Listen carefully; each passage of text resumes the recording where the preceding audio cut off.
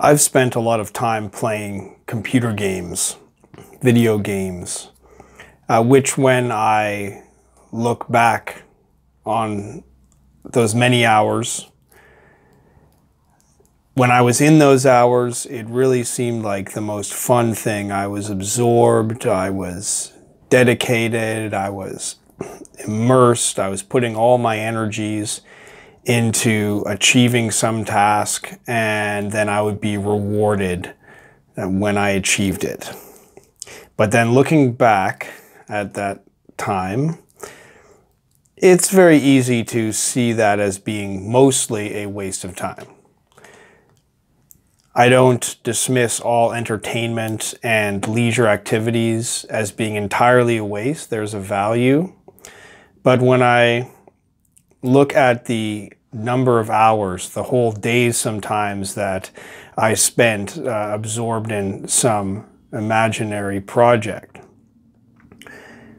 it really is like clouds. It's like building dreams on puffs of air that then disappear. All the worlds I conquered and the castles I built and the stories that I lived, and it's all in this imaginary ether that adds nothing or a very small amount.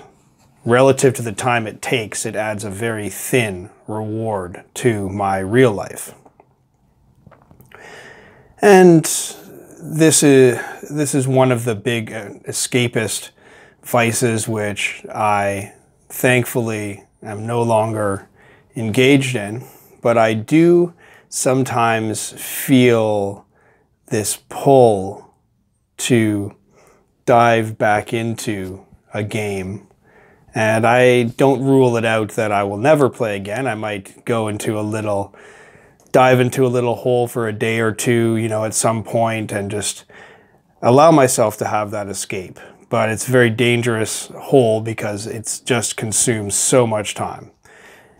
And looking back, I'm amazed that I had that much time, and now I can't so easily find such time, and wish that perhaps I had used some of that time differently.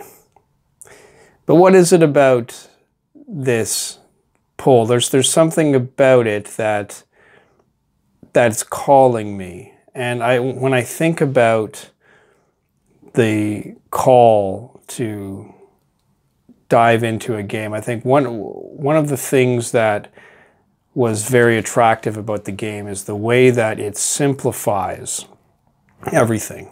A game is a system of challenges and rewards, which is very pleasant to engage in. We work and struggle through the challenges and then receive the rewards.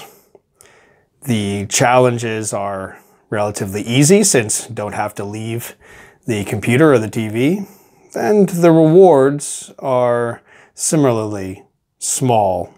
It's all just blinking lights, and the way the lights line up makes us happy.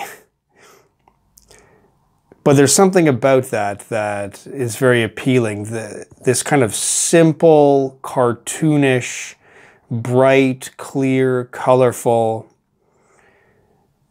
There's something that I find that it calls out to me. It's like real life is so much the opposite of that, where so much in the real world is awkward, undefined, unclear.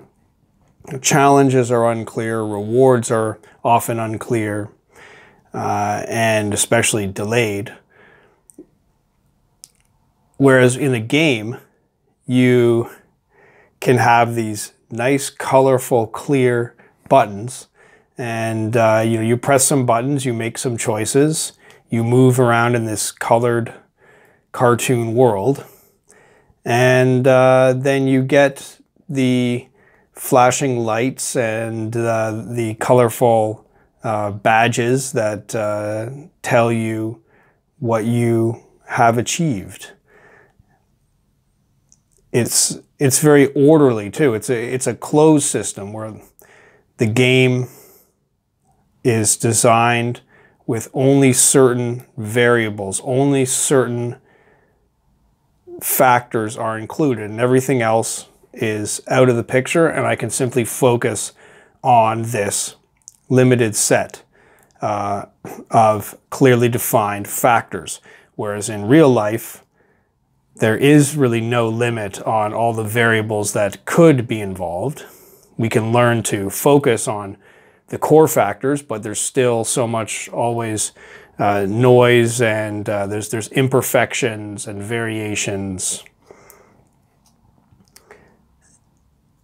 And so I find that call to simplicity and clarity seems to be part of what attracts me to that world. So sometimes I like to think of how I can possibly apply that to real life. Of course, real life is always going to be much more difficult to do anything than pushing buttons.